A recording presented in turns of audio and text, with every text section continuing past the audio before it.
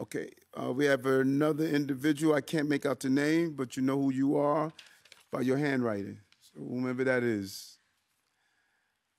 Okay, just come up. You must have been in medical school because. Sorry. Give me your name, please. I'm Tawaki Komatsu. I've talked to you previously. Okay. So today's, I guess, bill or whatever, it's basically about confiscating public sidewalks at the expense of the members of the general public who may wish to exercise their First Amendment rights on those same sidewalks to conduct sit-in demonstrations, protesting, to have a conversation with you just walking down the sidewalk, or moms with like baby strollers side by side. You also have reporters like Aaron Durkin, I believe, who's currently still experiencing COVID-19. So with outdoor dining on sidewalks, you're actually creating choke points. You're creating secondhand smoke. I recently had a bout with a stubborn cough. Doctor said try to avoid secondhand smoke. So the point is, if you're actually creating choke points, if you're obstructing pedestrian traffic, and you're doing that lawfully, you're actually violating a binding U.S. Supreme Court decision in the city of Lakewood.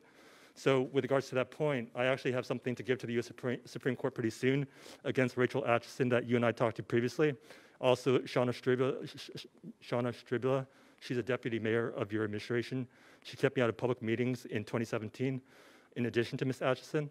So I guess the point is, why are you allowing this to proceed when this is clearly violating the First and 14th Amendment rights of New Yorkers? Thank you.